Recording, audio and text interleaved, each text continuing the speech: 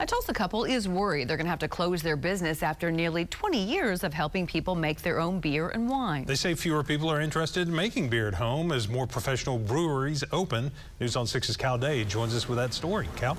Greg Laurie, the owners of High Gravity Brewing Company, say they need to see some significant business in the next month or else they'll have to close for good.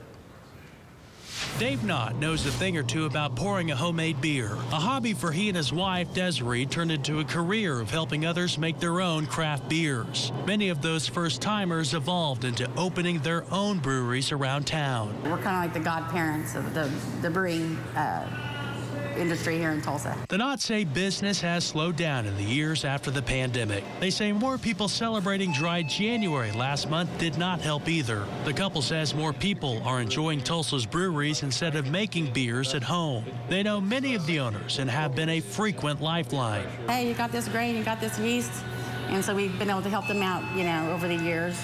It's really hard to see us not doing that anymore. Jake Miller owns Heirloom Rustic Ales and is one of the Knotts' frequent customers. Dave and Desiree are brewery industry staples here in Oklahoma. Miller knows firsthand the hardships of running a brewery and can't imagine the scene without Dave and Desiree in their nearly 20 years of business. To be coming up on that kind of an anniversary and have all of these stressful, we might not make it kind of thoughts and feelings surrounding that momentous occasion is tough. The Knotts say that sense of community is what makes it all worthwhile. It's an industry where you feel like all the people that you're competing against are your friends, so you don't feel like you're really competing against them.